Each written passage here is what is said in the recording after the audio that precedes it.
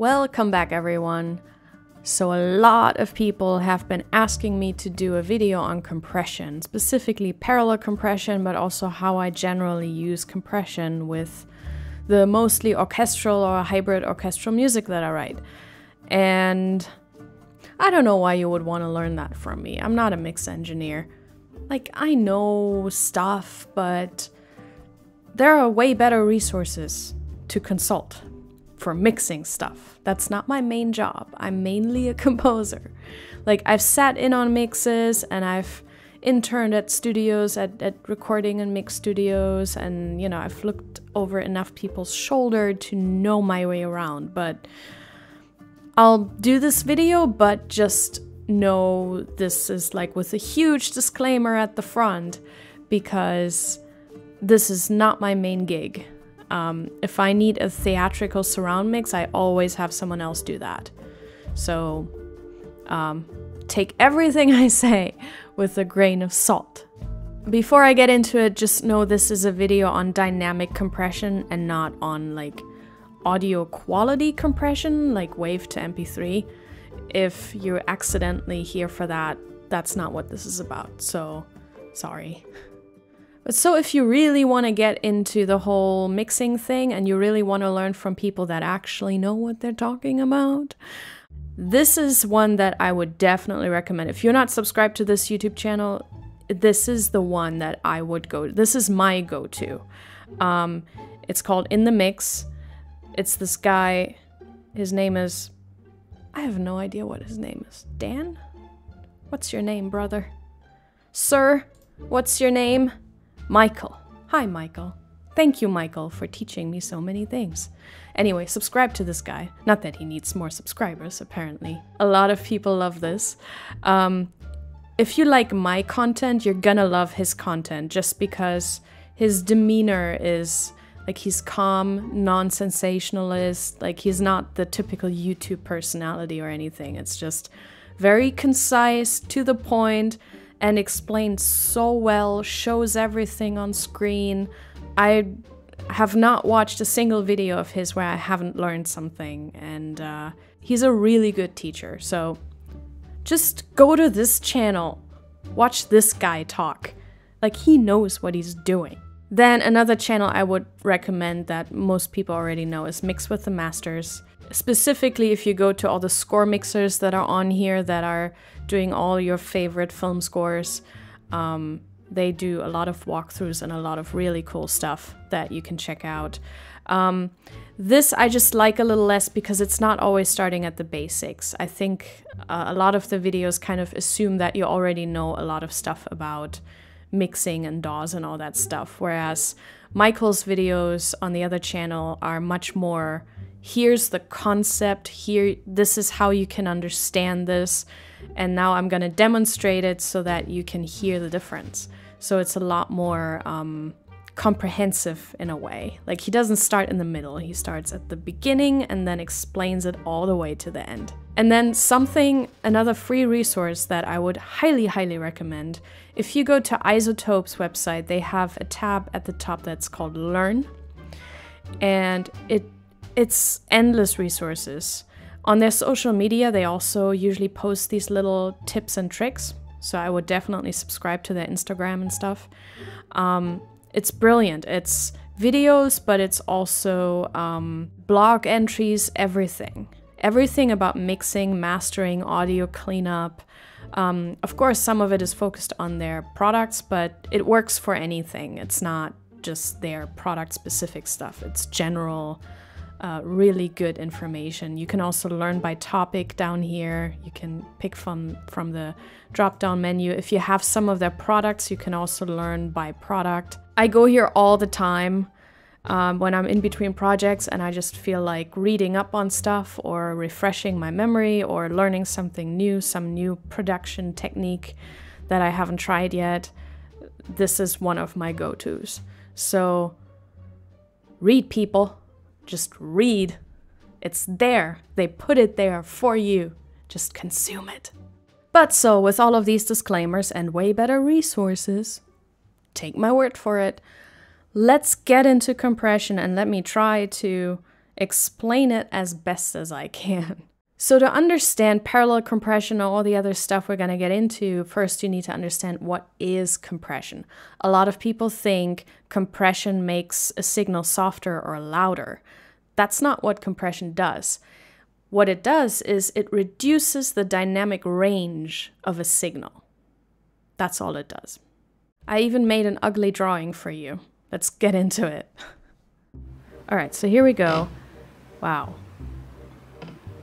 Gorgeous. It's a masterpiece. I cannot draw a f***ing straight line to save my life. Anyway, so that's the volume, and that's going to be time down there.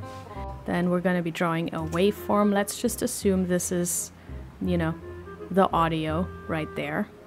And then we pick a threshold. So I'm putting it somewhere there so that some of the peaks are above the threshold and the main portion of the signal is below the threshold. Right there. Oh my god, it's just disregard my... Thank god I don't make money doing this. That's just awful. Okay, there's our threshold. So you see some of the peaks are falling over the threshold. So what we're doing then is we pick a ratio. In this case, just for simplicity's sake, let's say we pick a ratio of 2 to 1. What this means is that all the signal that is dipping over the threshold is now reduced in volume by half. So it's not actually cut off. That would be a limiter, a brick wall limiter. We're just reducing all these peaks by half. Look at that. Okay. Now everything that is below the threshold is untouched. The compressor is not doing anything to that. It's just cutting off at the top. It does not touch the bottom. And then there are other things in every compressor that you can control. Usually one of the main functions are attack and release. Those two features basically say how quickly the compressor kicks in and how quickly it releases the compression.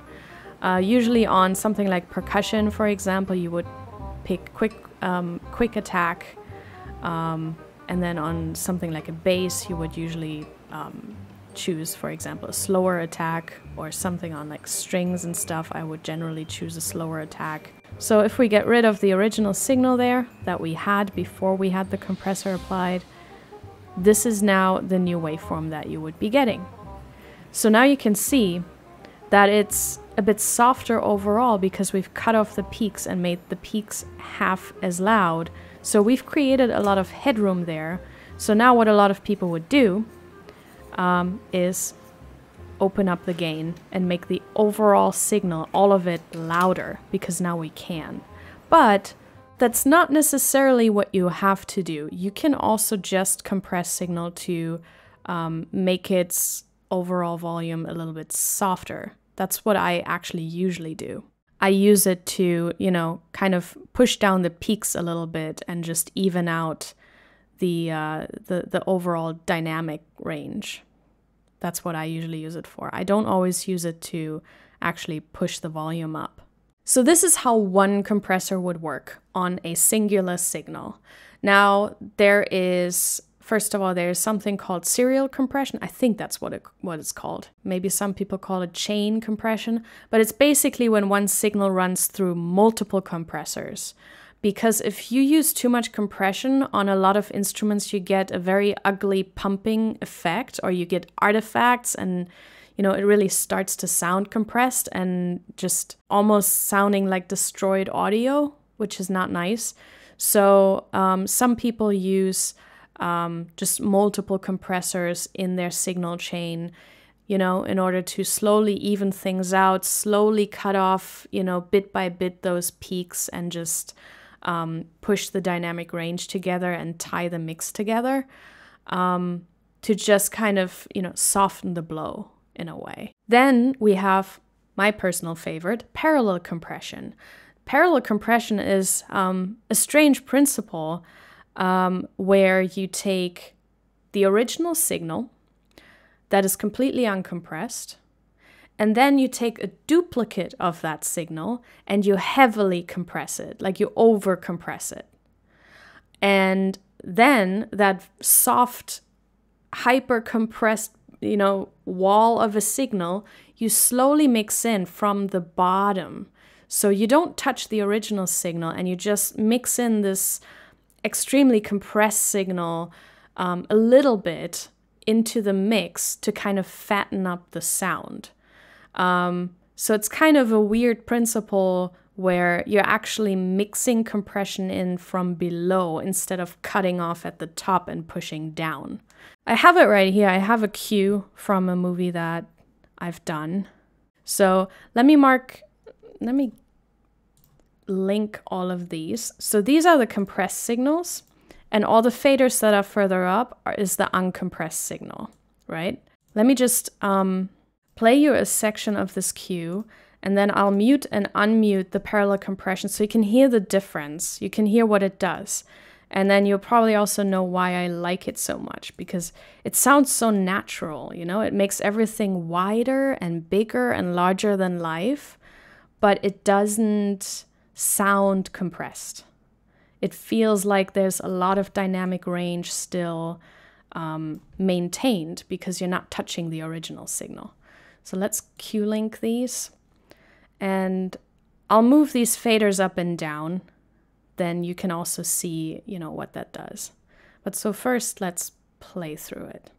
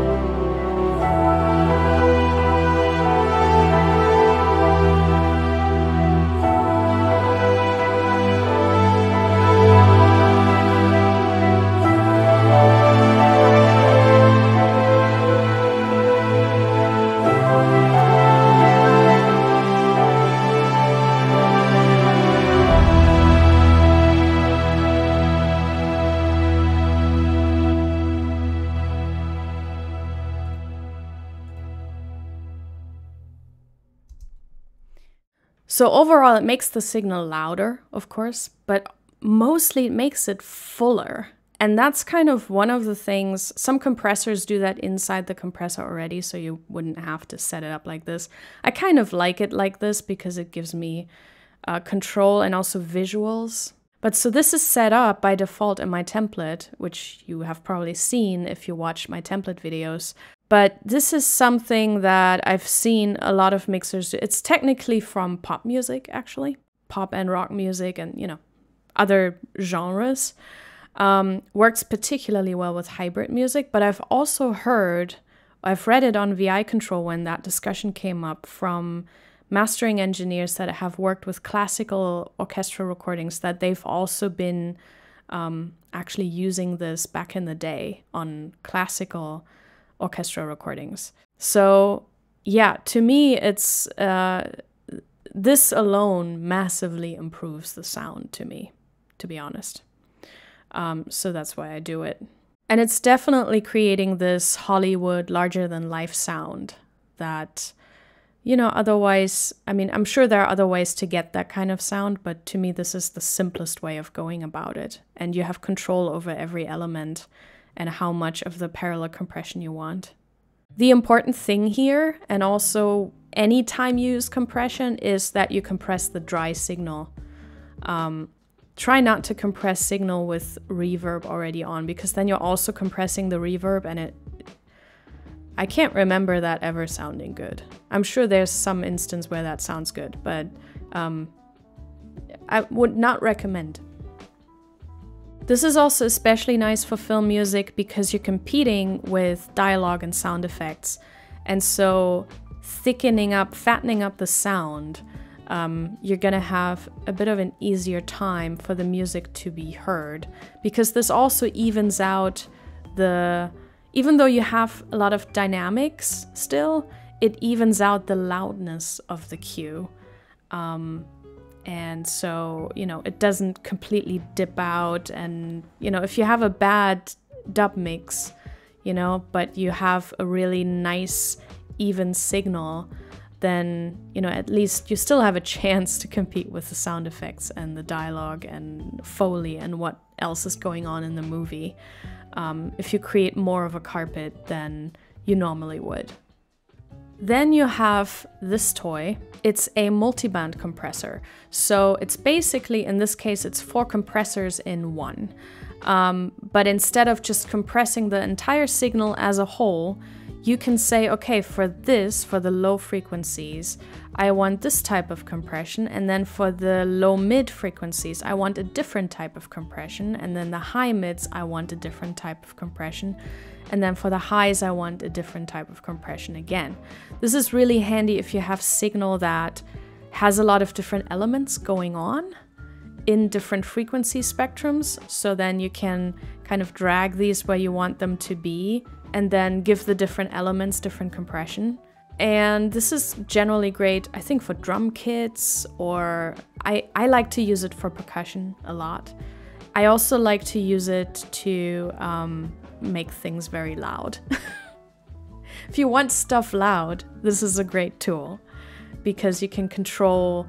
It's more surgical than just, you know, an overall compressor, because you can control the different frequency bands by themselves and apply the compression in a more detailed way. But if you don't feel comfortable with compression yet in general, I'd probably stay away from it for now. I mean, play around with it for, you know, by all means, but this can get a bit confusing. If you're still struggling with just a general compressor, then, you know, maybe this is for later. Then I would say just learn general compression first, and then, you know, parallel compression, because, you know, very little can go wrong there, and then dive more into these types of things. Parallel compression is also the least offensive of the bunch, so even if you use a little too much of it, it's probably fine. The only thing that I would be careful with parallel compression is sometimes it brightens up the signal a little bit, so you might have to EQ at the end a little bit and dip out those like high mid frequencies. And over time, you'll get a feel for what elements can take what kind of compression. You know, at what point percussion sounds too compressed, at what point it gets artifacts, at what point it sounds pumpy, or you will learn that, you know, very often vocals can actually take a lot of compression in my experience. You know, it very much varies. It also depends on how produced you want the thing to sound, or if you're going for a rather natural orchestra sound. So that's just kind of something you learn over time. I don't think there are any any guidelines on, you know, what instrument and instrument group can take what kind of compression, because it very much also depends on how it was recorded, where it was recorded, with what microphones it was recorded, you know, and then what the end product is supposed to be, what genre it is. So that's kind of difficult to say. So one guideline that I've seen whenever I was assisting a mix or sitting in, was if someone knew they were gonna apply compression, it seemed like, let's just set these back to 0. It seemed like they would apply it first, just as a general, to ease into it. They would apply it first to reach kind of a compression of -3 dB here. Just kind of as this doesn't mean they didn't change it later, they did. But just kind of as a first step to ease into it. So it would be kind of like this.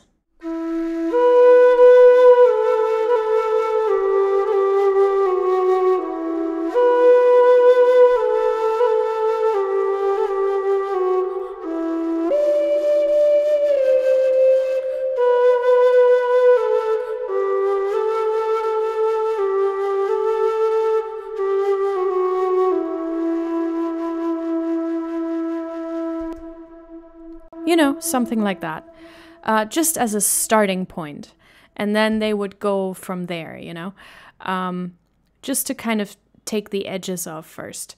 Another thing you can do if you don't want the compressor to kick in so much in some of the parts, something I like to do is in Cubase you can go into the pencil tool. I'm sure other DAWs have similar functions, and then you can actually inside the region kind of do a little bit of a gain staging in a way, like this, wherever, because I'm not a very good whistle player.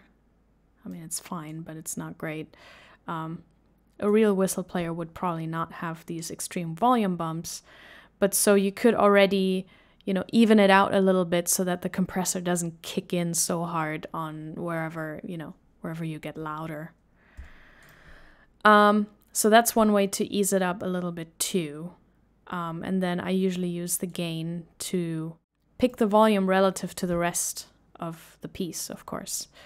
So that's kind of determined in context. In general, anything you do in mixing is always kind of determined in context. So it's not like you can generally say, oh, do this, because it heavily depends on what everyone else is doing. It's like EQing. I want to do a video on EQing, but it's very difficult to talk about it because so much of it is context and so little of it can be put down as like a general rule. So this is just a good starting point, I think, that I've seen a lot of people do before they really dive in and choose different values. Of course, you also have hardware compressors. I don't use any, but certainly a lot of mix engineers do. I've seen them used at the studios that I've worked at. I've seen them also used not necessarily just as compressors, the hardware compressors, but also to get a specific color, to get a specific coloring effect that specific hardware compressors have. So the engineer would listen to the singer, for example, and based on the color of their voice and the microphone they were using, they picked a specific compressor to already bake into the recording. I'm not that knowledgeable, so I don't do that. But that's definitely something that is also done. Something that you may have seen in my other videos is that I do use compression to also tie things together. For example, when I do my vocals and I'm using them as kind of ethereal backing vocals in a way, and I'm trying to get a choir together, I use a lot of compression so that it doesn't sound like, you know, 20 individual singers with their different peaks and stuff.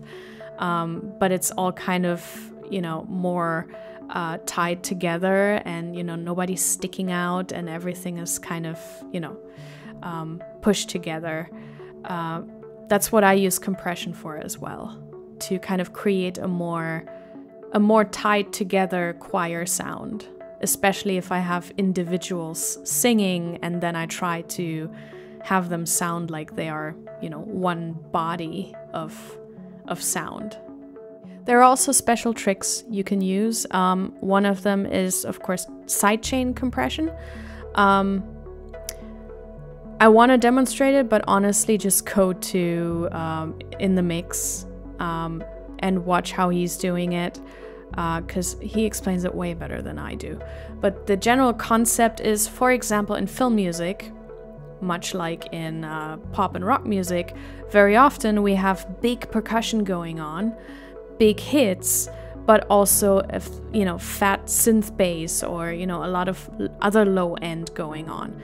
And so both of these cannot easily coexist because they're taking up the same frequency spectrum and they just don't, there's a lot of build-up very quickly, a lot of energy down there. And so only one of them can exist at any given time. And so in order to make room for the big percussion hits, you sidechain a compressor to the bass, and then the compressor only reacts to the input that is coming from the percussion. So every time there's a big percussion hit, the side-chained compressor is going to duck down the synth bass or electric bass or whatever you have going on there to make room for the hit.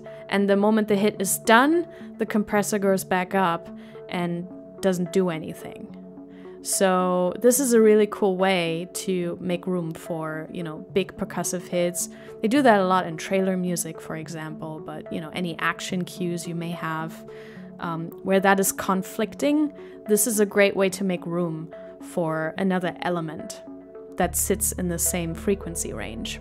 It's kind of almost the equivalent of saying every time there's a big percussion hit, I'm gonna drag the volume down on the other instrument that sits there. But so you can just sidechain a compressor to basically do that, to just dip it down every time there's a big hit. And you can do that with other elements too. If there are conflicting elements in the same frequency range, you can just say, well, whenever this is there, I want this other thing to dip out. And so that's what you can use a sidechain compressor for. Most compressors are able to sidechain.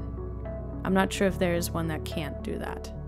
And then another thing that you can also see on the In the Mix channel, again, go there to watch that because I learned it from there, so why would I just repeat what he's saying? He shows some more tricks around only having the compressor react to a certain frequency range, to not have it react to the low frequencies, because there's so much pileup down there and so much energy down there that sometimes you don't want your compressor to kick in already when there's really only all that low frequency filling it up. So he has a really great video about filtered compression, or how to get the compressor to only react to certain frequencies instead of the full frequency spectrum, and to kind of have the compression that way be more natural and just sound softer. But yeah, go to his channel and watch it there because he's great. He explains it really well. In fact, just go to him. Just don't listen to me. Just go to him and listen to him. Do that. But so I hope this was helpful at all. It's such a tricky topic to talk about because it's so situational with every single cue and every single piece. But I think maybe I managed to kind of demystify at least some portion of it. But, you know, go to other people that know more about this to really learn about it. And at the end of the day, just use your ears and play around with it. Try and figure out what works for you. Read around, watch a lot of YouTube videos, go to that iZotope website, read about how other people, how real engineers do this, and they have all the tricks in the world, and it's all out there for free. So you can learn all this for free. So go learn something.